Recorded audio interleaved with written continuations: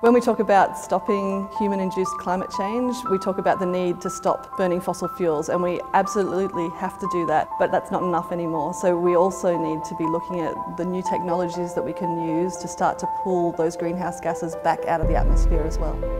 There's a whole range of technologies which can be used to remove greenhouse gases from the atmosphere. These range from the nanoscale to the very large-scale land use change options and everything in between.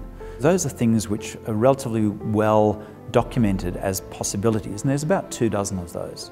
But what I'm really interested in is whether ANU can add to that list by bringing together our expertise across disciplines so that we can actually start to have additional things to that list which other people haven't thought of before. And in particular to work across this from the very start, from a technological perspective, through to the governance perspectives and right through to implementation, so we can actually have solutions in relation to removing greenhouse gases.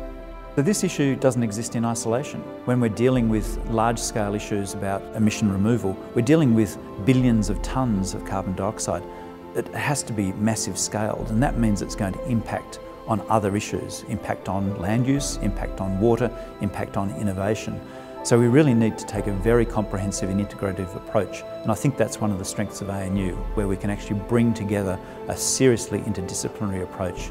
For me, the grand challenge associated with this whole enterprise is coming up with governance solutions that overcome political and social apathy towards the problem.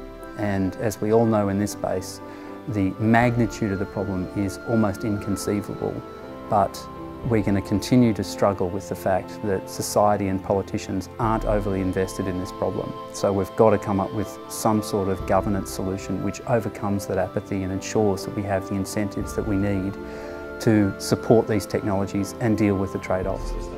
So if people are interested in this research, contact us. Get in touch with the Climate Change Institute so that we can actually put people together, so we can form some teams to work on this issue. I'm particularly interested in cross-disciplinary approaches where we can bring people together so that we can provide integrated solutions. This is a human problem. We talk about climate change and we know that humans have caused it. We also need humans to be part of the solution, and I'm optimistic that we can do that, and we have to do that for our future generations. ANU is in a unique position to contribute to public policy formulation and influence public debate on the key issues that face our nation and indeed the world. Drawing on our tremendous research strengths, I am confident that the interdisciplinary research of the Climate Change Institute will provide clarity and a way forward on this global challenge.